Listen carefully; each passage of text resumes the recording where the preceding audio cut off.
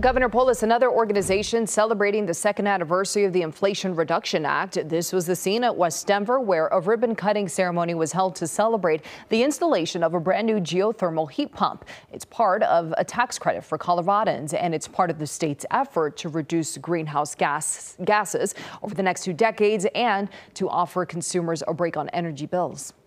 So we all have a role to play in accelerating the pace of change to meet our climate goals and improve our air quality. And now, just 2 years into the Inflation Reduction Act, I'm more optimistic than ever before that Colorado will rise to the challenge and succeed. And we're so grateful to have this opportunity to partner with the federal government to help accelerate change and save people more money faster. Tax credits, by the way, are still available. You can find out more information on how to apply at energyoffice.colorado.gov.